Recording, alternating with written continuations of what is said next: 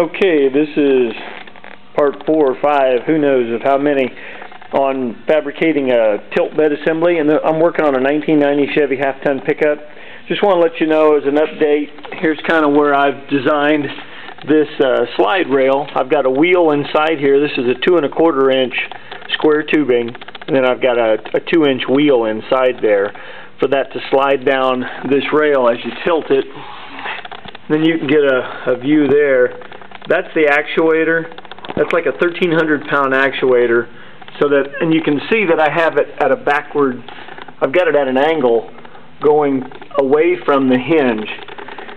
And I had to do that for a wide variety of reasons. But anyway, I'll go ahead and raise the bed for you. It takes about 45 seconds for the bed to raise.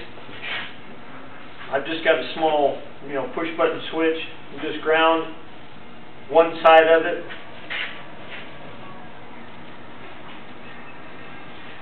Like I said, it takes about 45 seconds to go. It's very quiet, and I doubt you can hear it at all.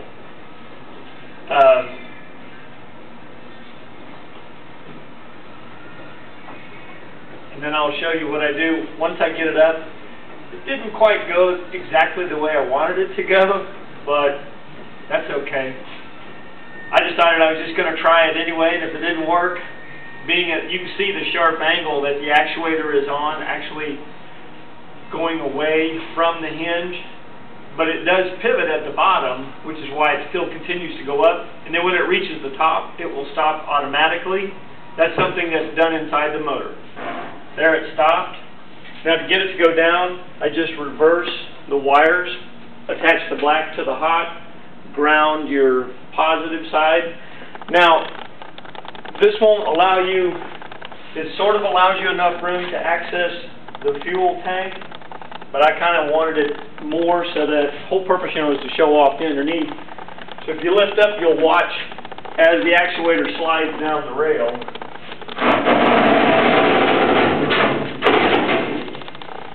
And the noise you heard is the inside of the right rear tire is hitting that inner wheel well. But I kind of wanted to leave it there just because I do plan on driving the truck, and I figured this way it'll catch as much road, grime, and all that. So I'll take you a little bit closer.